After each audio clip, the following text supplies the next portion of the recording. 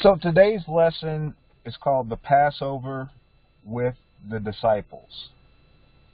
The reference scripture we'll be using is Matthew 26, verses 17 to 30. It's really a bit of a continuation from the lesson that Harry taught last week. They're all coming towards the end of what would be Jesus' life upon this earth, and what we call Easter, or maybe more aptly should be called Resurrection Sunday. But this is about the Passover that occurs prior to that, and Jesus celebrating that Passover with his disciples.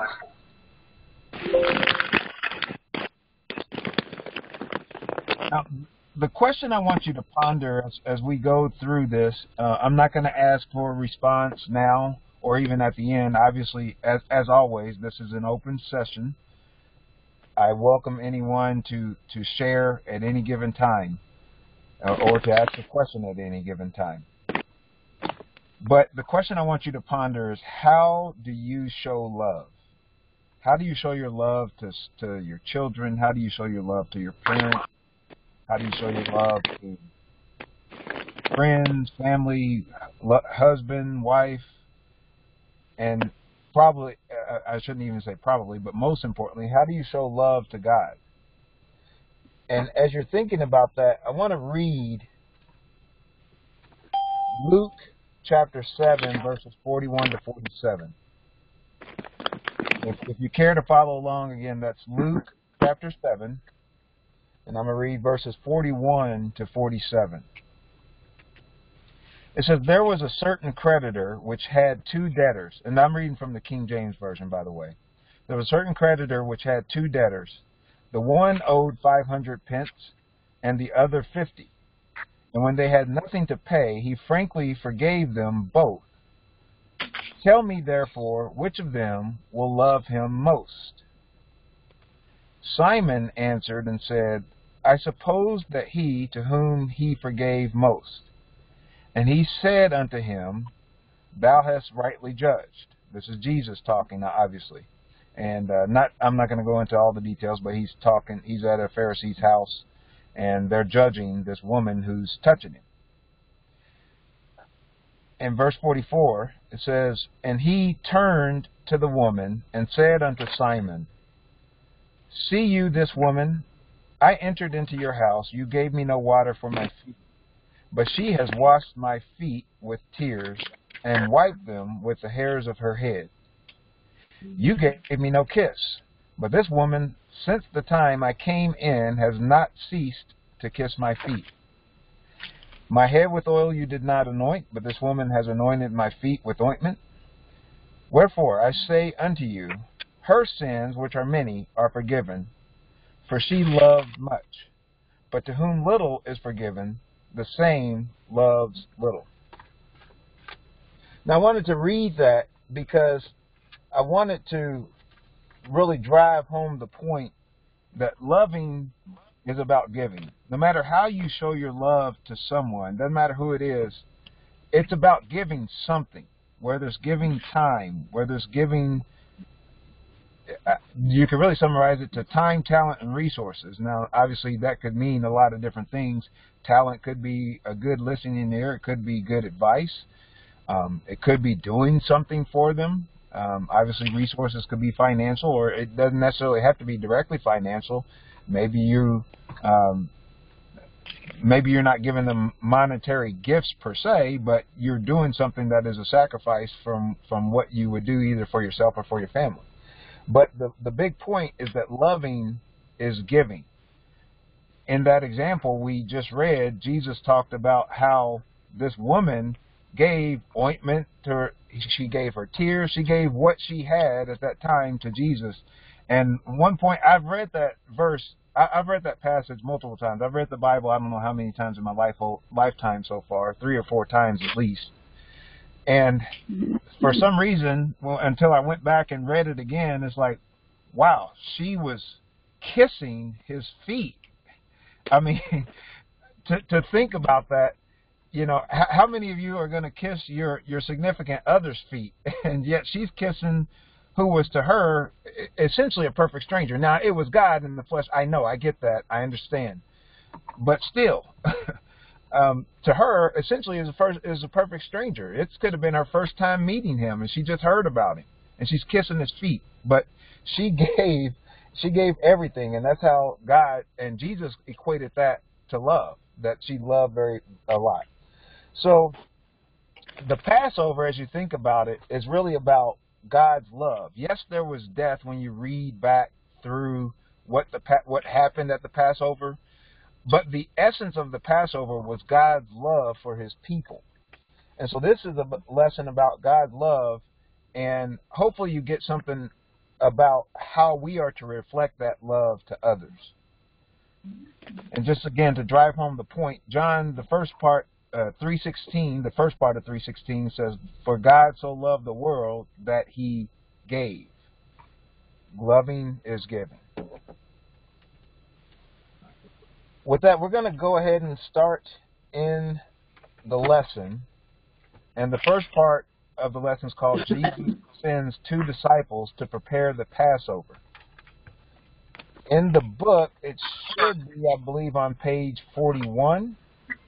We're going to read Matthew chapter 26, verses 17 to 19. Again, for those that might be listening, may not have the book, it's Matthew chapter 26, verses 17 to 19.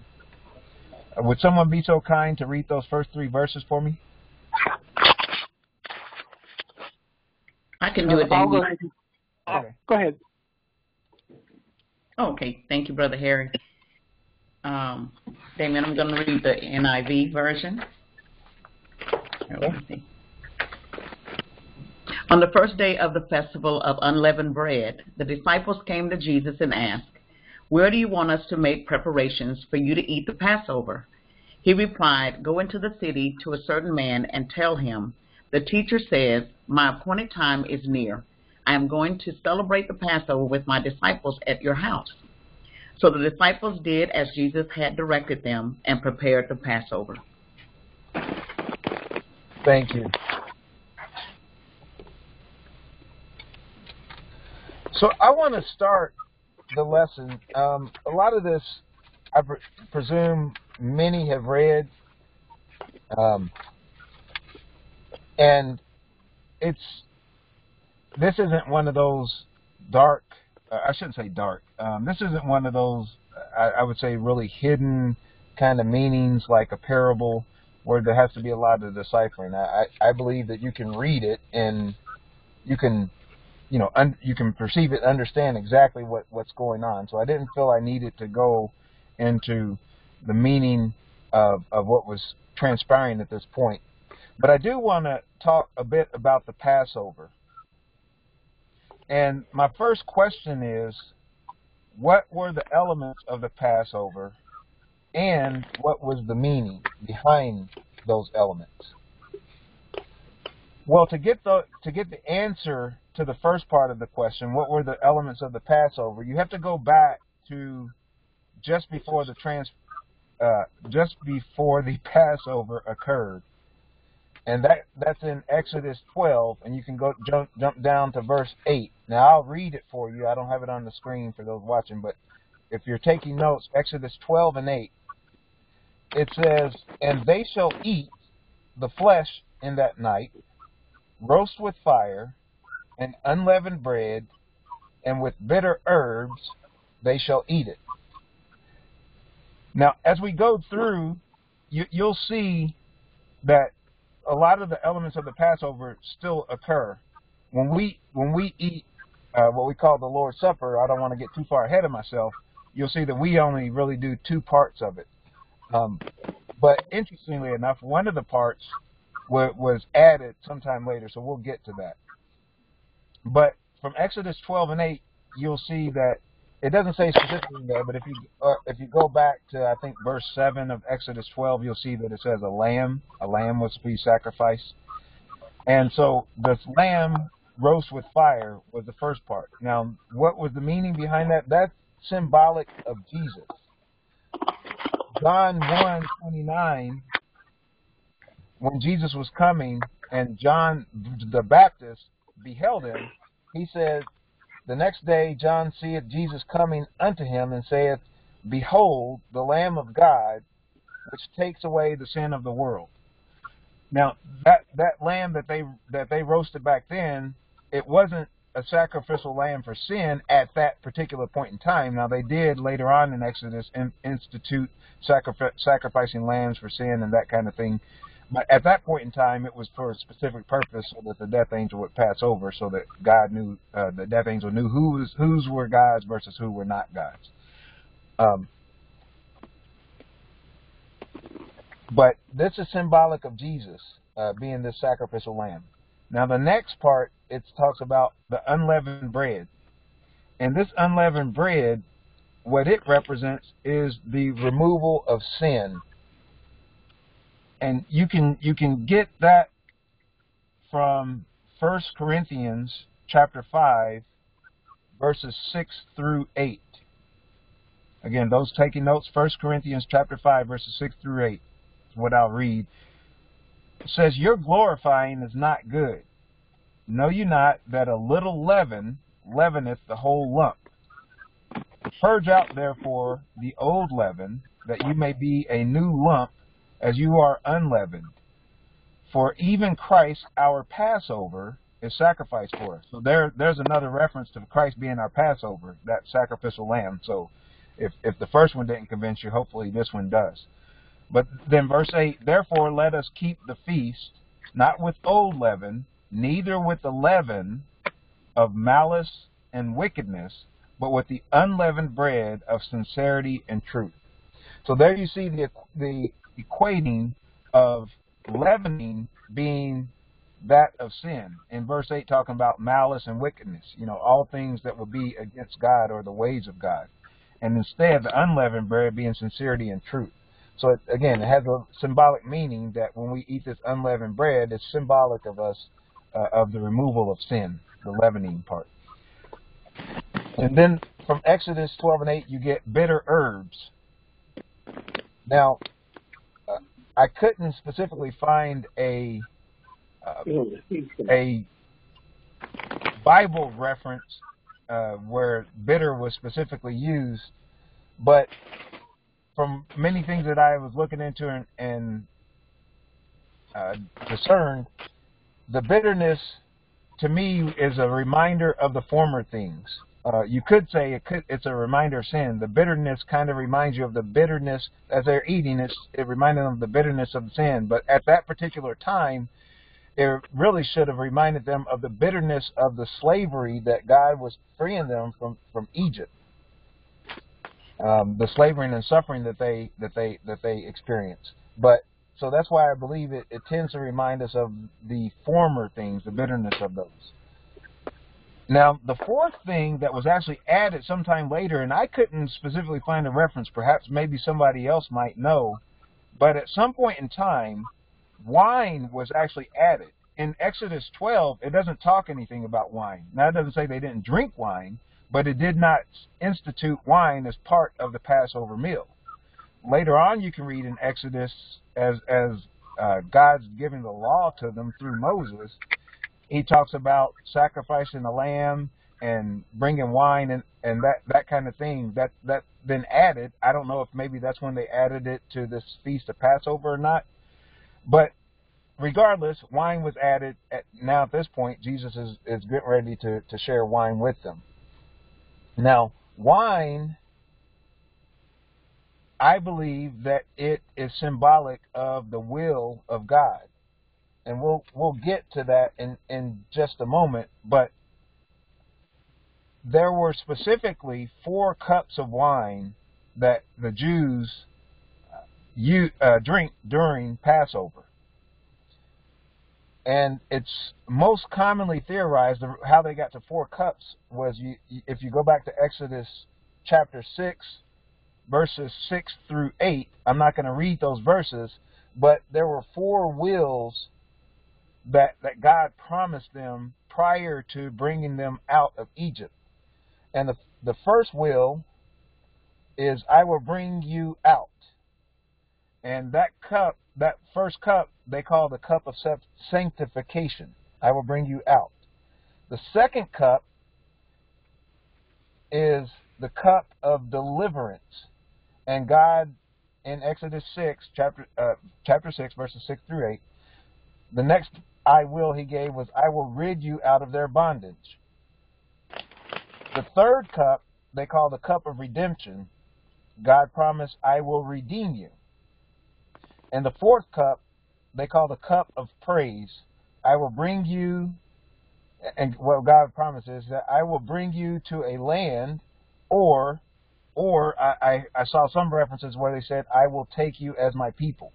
But if you go back and read that, there are several different types of things. There's the sanctification, there's the deliverance, there's the redemption, and there's the praise that is from those 4 I wills. Now, there's some other theories as well out there. To be honest, I don't know what's 100% correct, but there's some other theories that the reason why Jews drink 4 cups is because Pharaoh had 4 evil decrees. He had slavery, he had murdering of all newborn babies, he had drowning of all the males, all the boys, and he had an order to collect straw for them to make their own bricks. There's another theory out there that the 4 cups could be the 4 exiles that the Israelites experienced, being the Egyptian exile first, the Babylonian exile, the Greek exile, and then now what they consider the current exile and the coming of Messiah. Personally, I tend to like the first one, where it's the promises of the 4 I wills, the cup of redemption, the cup of sanctification, the cup of praise, the cup of deliverance. But regardless, they drink 4 cups of wine. Now, this part of the lesson is called Jesus sends 2 disciples to prepare the Passover. In Matthew chapter 26, it doesn't talk about sending 2 disciples. He just said, go into the city, verse 18, to say to such a man and say unto him, the master saith, my time is at hand, and so on and so forth. But it doesn't specifically say 2 people. You have to actually go to Luke chapter 22, verses 3 through 8. Again, for those potentially taking notes, that's Luke chapter 22, verses 3 to 8. I'm going to read it for you. But as I'm reading this, what I want you to think about is, why do you think Jesus sent only 2 disciples? He only sent 2. Why do you think this? And you should get the answer very quickly. Luke chapter 22, verses 3 to 8. Then entered Satan into Judas, surnamed Iscariot, being of the number of the 12. And he went his way and communed with the chief priests and captains, how he might betray him unto them. And they were glad and covenanted to give him money. And he promised and sought opportunity to betray him unto them in the absence of the multitude. Now, just to make sure, I wanted to read verses 7 and 8, so I want you to see that this is exactly before what was just read was exactly before what we read in Matthew 26. Verse 7 says, Then came the day of unleavened bread, when the Passover must be killed. And he sent Peter and John, saying, Go and prepare us the Passover, that we may eat. So there you see the 2 disciples being sent. And I think the first part, hopefully you caught it, in Luke chapter 22, verse 3, where it talks about how Satan had now entered into Judas Iscariot to betray the Lord. I thought this was an interesting point that the book brought out, that, again, I've read this many times, but I never really thought about it. He probably sent only the 2 because he needed to have this Passover with the disciples prior to him going to the cross. And perhaps if Judas and others would have known before they, where they were going to celebrate this Passover before, then perhaps he might have been taken before he had this opportunity to have this experience with them. So that all I really have for that first part of the lesson. Did anybody else get anything else from this, or have anything that they like to ask or comment?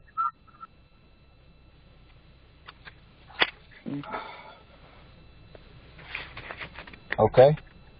I'll take silence as contentment that we can move to the next part.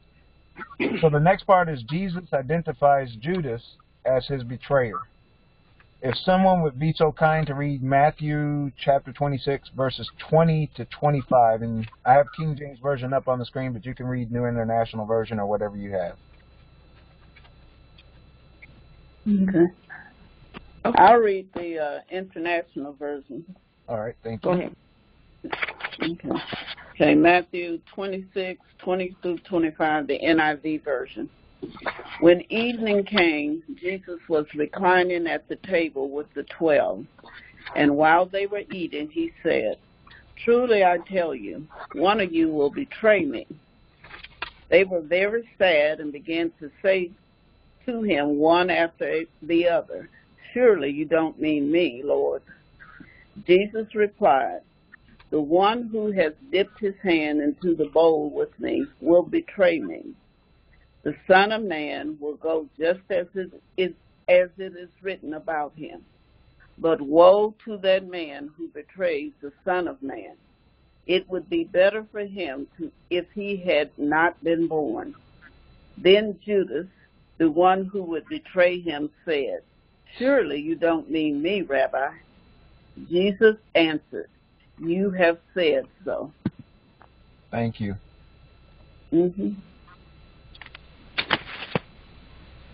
All right, so I wanted to talk a little bit about the setup and this feast or this experience that they're having. On the screen, for those that can see it, there's a setup of what would have been at that time where they're having this feast. And what this is called a triclinium, which triclinium is a Roman word, which tri meaning three and clinium meaning couches. You could almost think of you could almost see that in clinium, CLINIUM. You could almost see cline like recline, like a recliner, so to speak. But anyway, for those that can't see my screen, I'll describe it for you. What it is it's a U-shaped kind of table, and it's very low to the ground. It's probably maybe knee height.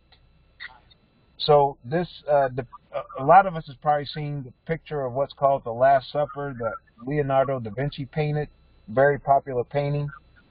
That's not really representative of how they would have eaten and enjoyed this meal at this point in time. It'd been more of this U-shaped table with three couches around. And don't think of a couch like nowadays. It's really kind of like three large pillows, maybe the size of a couch, but low to the ground so that they could experience this food.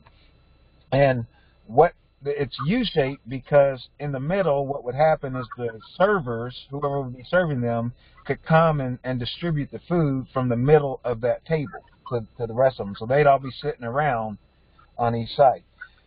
Now, the way they would sit, I think this is a little bit important to understand, possibly for us to get a little bit of understanding of why things transpired the way they did.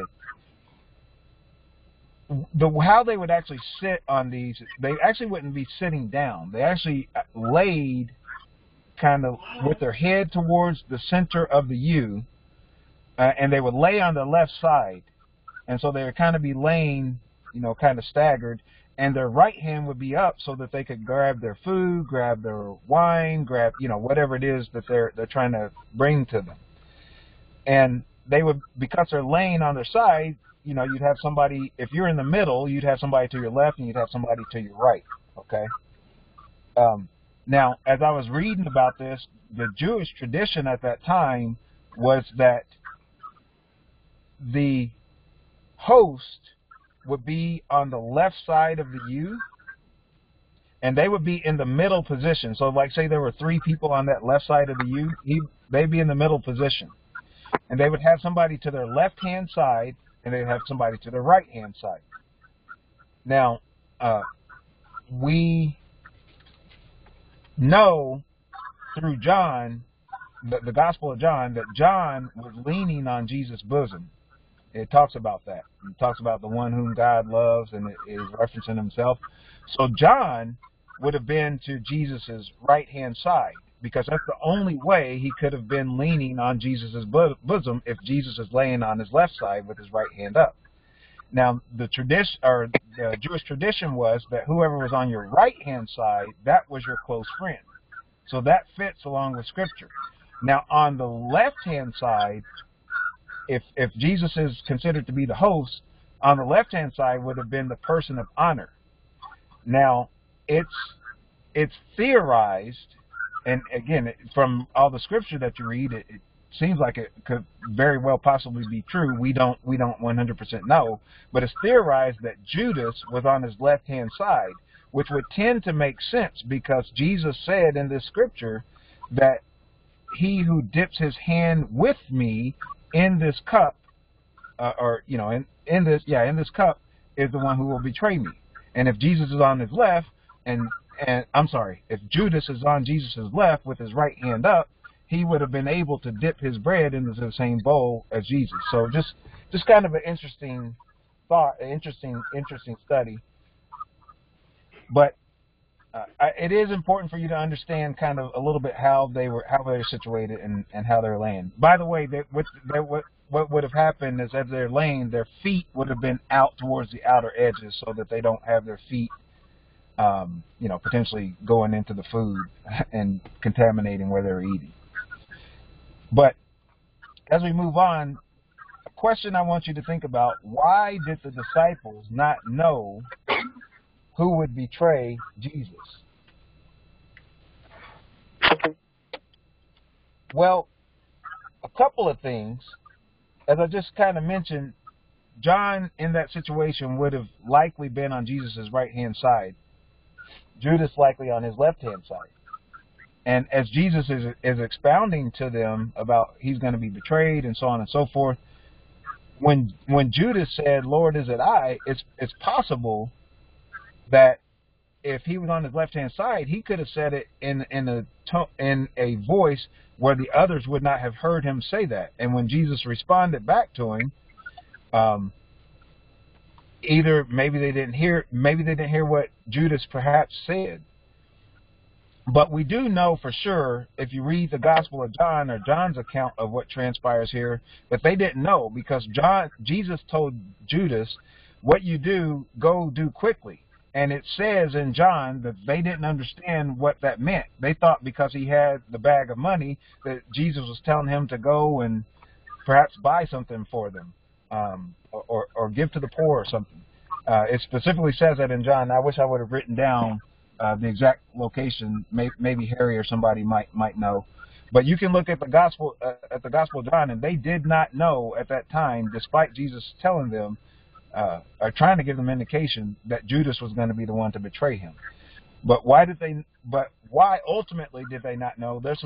There's my own personal theories, and I'm not speaking that as truth. I'm just trying to give you some potential inclination as to what could have transpired. But ultimately, the bottom line is whether what I'm thinking might be true or not. What is true is that God reveals in parts. God doesn't always give us the full picture or everything that we need to know. And that little bit ties to Pastor's message today. Mind your own business. Whatever God gives you, that's for you. You don't have to worry about what he gave or what he does for somebody else. He gave you your part. Make sure to do your part. But God reveals in parts. It was apparently, God saw it right that it was not time for the disciples to know. Perhaps if they would have known that that Judas would have betrayed, they would have tried to stop him or persuade him not to betray Jesus. So maybe that's why God kept it from him. But 1 Corinthians 13:9 really kind of proves my point. It says, "For we know in part and we prophesy in part." God doesn't always give us everything. And so whatever God gives us, it's important to stand on what you know, on what we know. Whatever it is God gives you, it's important to do that part. It's important to stand on that part. Now, a further question could be, why does God reveal in parts? Well, there are two potential explanations for that. One, we couldn't handle all of the knowledge if God would try to reveal everything to us. You can read Job 11. Amen. You could read Job 11 verses 7 to 8 if you so choose. I'm not going to read that right now, but basically it's talking about how the question's being asked, can you find out God to perfection? Can you know all there is to know about God? And then verse 8 answers, he's as high as the heavens, and he's as deep as hell. We can't perceive everything about God. It's impossible. So we have to know in part. And number two, if we knew everything as he knows everything, then why would we need to rely on him? If I'm being taught by somebody and I know as much as they do, or I know even more than they do, then why are they my teacher? I don't need them to be a teacher. I know more than they do. I should be their teacher. So it's a reminder for us that we always will rely on him. And that's even why you could take it a step further, going back to what Harry talked about last week, that nobody knows the time of Jesus coming except for the Father. He says, no, not the Son, no, not the angels. Nobody knows. It's a reminder that everybody, all essence relies on God the Father. Now, last question I have on this section. Do you think Jesus despised Judas? What do you all think? Do you think Jesus despised Judas because he knew that he was going to betray him? I thought about that, and I don't think that he did. I think he spent 3.5 years on the road with him. They shared meals. They shared time. They shared Jesus' teaching. Judas had seen the miracles firsthand, and yet he still didn't believe in him. And sometimes it comes down to you just don't want to believe, and who you think Jesus is. And I don't think. Well, Judas was a zealot, and I think that's revealed in John 6. That he started to turn early, although they didn't know it at the time. In hindsight, when John was writing it, then he realized it. But I think it hurt him. Jesus had human emotions. And, he was God, but he had those emotions. And I think that it hurts when somebody that's close to you does something to you. It's one thing to have an enemy turn on you. You kind of expect it. But to have somebody that should have known better and had access to all the inside information, things that the average person wouldn't have known at that time, and he still turned. I think he was hurt, and I think he felt I think he had a sense of sorrow about it because of what he said later on when he said it was better if he hadn't been born. Because I don't think Judas ever repented. I know he killed himself, but that doesn't mean he repented. But I think Jesus was hurt by it. Absolutely. I agree 100%. I don't think Jesus despised him at all. And Psalm 41:9 says, "Yea, my own familiar friend, in whom I trusted, which did eat of my bread, has lifted up his heel against me." And this is a prophecy about Jesus. Now David, I believe, was the writer of Psalm, and he was going through his own battles at that point in time. But we, being enlightened by the New Testament, understand that the Old Testament all points to Jesus. And Amen. in this passage, you can see Judas even said, "My own familiar friend." He called him a friend. He didn't call him my enemy. So I think even all the way to the end, Jesus loved him and never despised him. And it really fits with Scripture as you think about it, because if he didn't, Amen. if he didn't love him, then why would he tell us to pray for our enemies? Amen. Okay, so just a little something I wanted to, I don't know, the Holy Spirit Amen. wanted me to bring out. Perhaps somebody may be going through a tough situation, loving their enemy or that kind of thing, but Jesus loved his enemy all the way to the end.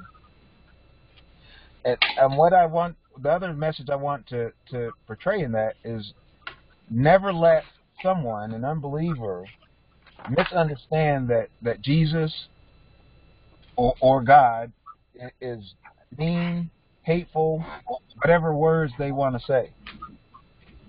There's a difference between being hateful and giving people what they desire. Where I'm going with this is there are people who say, how could a loving God send people to hell? Well, don't have time to go into everything about that, but it's not so much that God's desiring to send people to hell, it's that people are desiring to live life without God. I can't worship a God who does this. Okay, well then that's what you're choosing.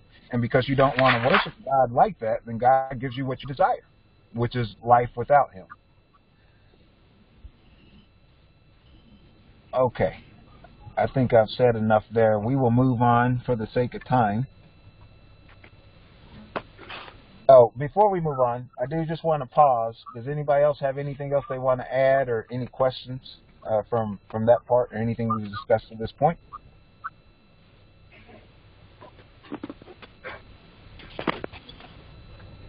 Okay, I'll take silence as we are ready to move on. So we'll go to what I have as the last section, which is called Remembering Jesus' Sacrifice for Us.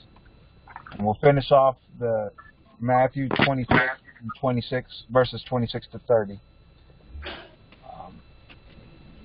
I'll ask for one more volunteer. If not, I'll go ahead and read it myself. I'll go ahead and read it. Okay. Okay. It's a New International Version. While they were eating, Jesus took bread, and when he had given thanks, he broke it and gave it to his disciples, saying, Take and eat, this is my body. Then he took a cup, and when he had given thanks, he gave it to them, saying, Drink from it, all of you. This is my blood of the covenant, which is poured out for many for the forgiveness of sins. I tell you, I will not drink from this fruit of the vine from now on until that day when I drink it new with you in my Father's kingdom. When they had sung a hymn, they went out to the Mount of Olives. Thank you. Amen. Okay, so from this, we gather from verse 26 that bread, it's equated to Jesus.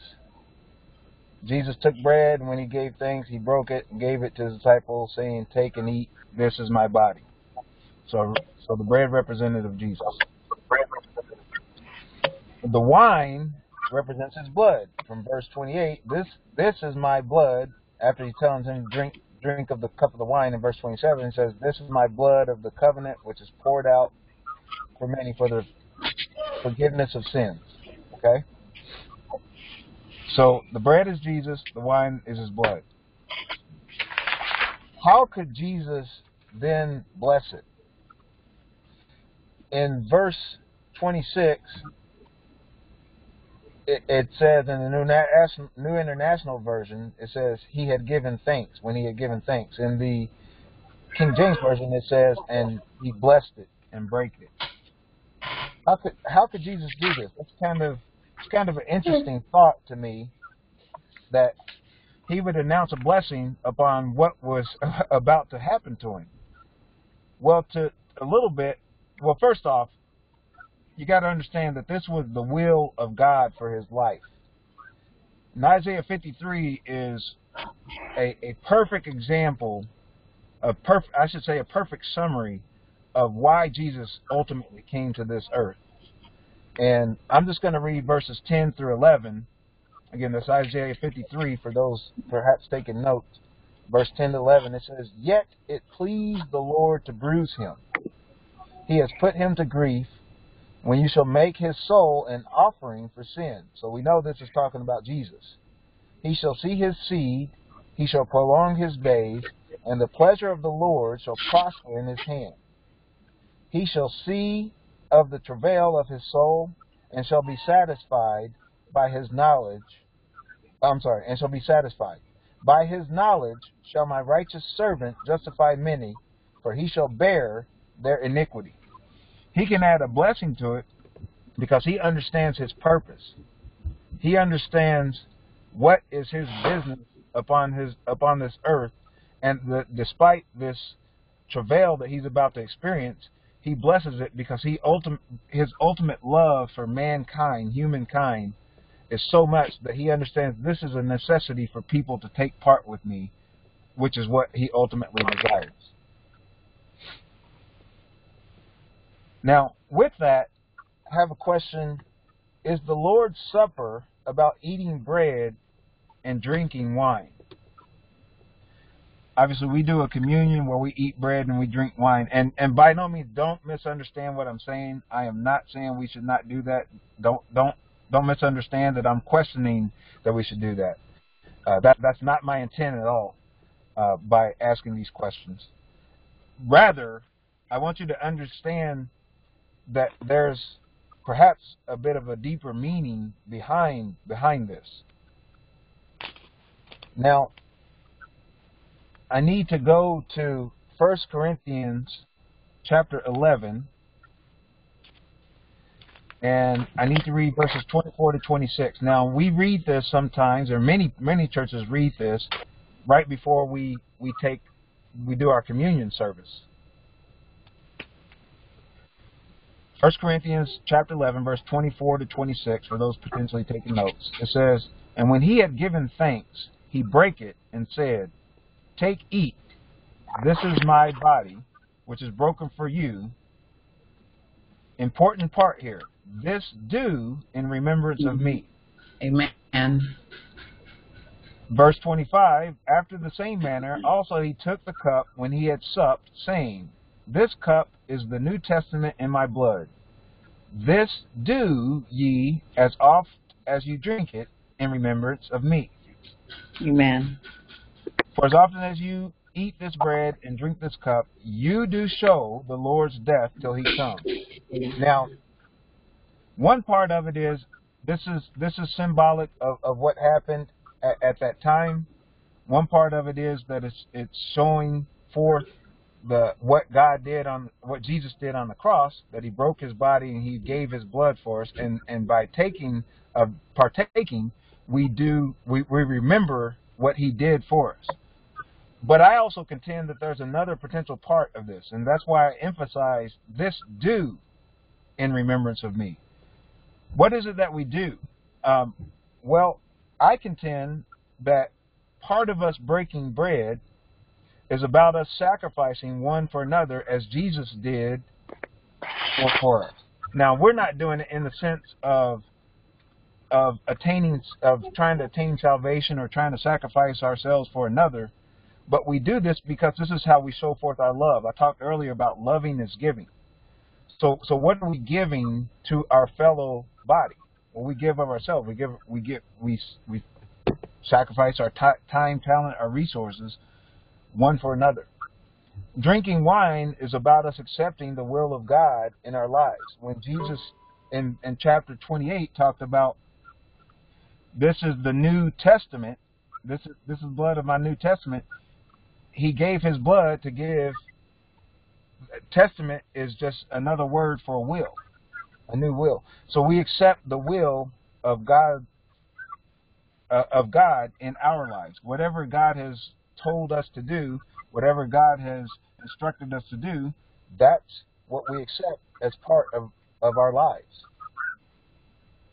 So like I say, I contend that there's a bit of a deeper meaning behind that. It's not just about eating the bread and drinking the wine. Now, the last part I'm going to finish with, and then we'll be wrapping up here in just shortly, is it talks about a hymn sung, and I researched this that the hymn that they would have sung at that time, they called it the Hallel. And Hallel is another word for, or basically it translates to meaning praise. Like, it's spelled Hallel. If you're familiar with that part, that's the first part of Hallelujah. Hallelujah. Praise God. And what that was, the Hallel was Psalm 113 to 118.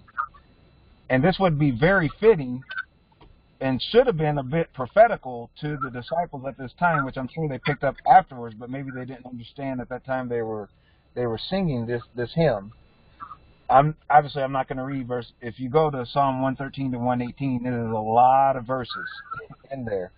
But just reading the last part, few of the last part, verse 22 to 23 and verse 27 of Psalm 118, it says, "The stone which the builders refused is become the head of the corner. This is the Lord's doing. It is marvelous in our eyes." That's verses 22 to 23 of Psalm 118. Verse 27 says, "God is the Lord, which has showed us light." Now this is the part I want you to really pay attention to. "Bind the sacrifice with cords, even unto the horns of the altar." So all of this, it should have been prophetic that this is what was about to happen to Jesus. He was about to give himself for the people, and he even referenced later on that he was the head cornerstone, of which he was a cornerstone of offense to those that don't believe, but a cornerstone of sacrifice of salvation for those that believe, that believe, a cornerstone of which we could build up our as our foundation, which we could build upon.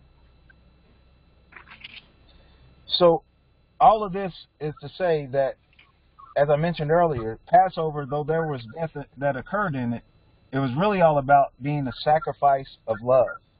That through God's love for his people that he had done all this. It's through God's love of his people that Jesus sacrificed himself and became the Passover for us. And that's how God gave to us, and that's how God showed his love that he gave to us. Now, I will pause right there before I wrap this up. Does anybody have anything else that they would like to share, or anything, any questions? Brother Damien, can you hear me okay? Yeah, it's a little faint, but I can hear you. Okay, I just wanted to say, between pastor's sermon and mind your business, and you with this lesson on loving your enemies up until, I just wanted to say y'all really hitting below the belt today. Really, y'all are. I'm convicted on both fronts. Thank you for sharing. And it's all the Holy Spirit.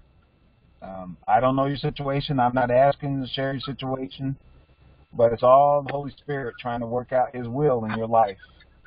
And just be obedient to whatever God's telling you to do, and he'll pull you through. He'll give you the strength to go through. As Pastor repeats about James, if any lack wisdom, let him ask of God.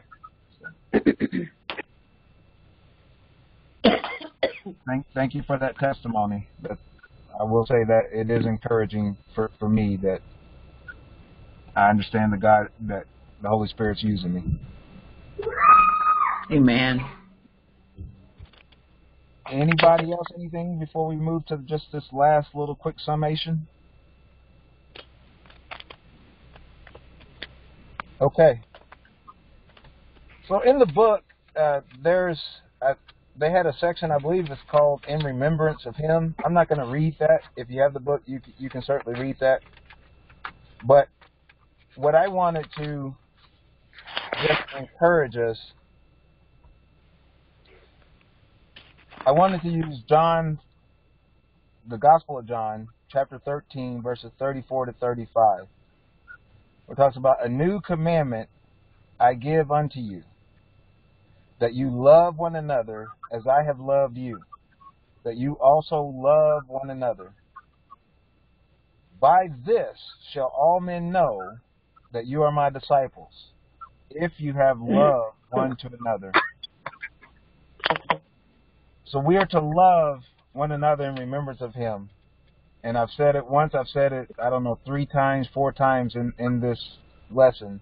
Loving is giving. And we got to understand also that perfect love casts out fear. Fear to love our enemies because we might think that if we just do this, they may hurt us. Fear of whatever the fear is. I'm not going to go off on a tangent and talk about various different forms of fear. Whatever it is you're fearing, perfect love casts out fear. And when you trust God and understand that God loves you, that he will not let any harm come to you, then you'll be able to love as he loved us. And this is what we are to do in remembrance of him. And that concludes the lesson that I prepared today. I'll open up one last time. Actually, bear with me just one moment. I'm going to stop the recording.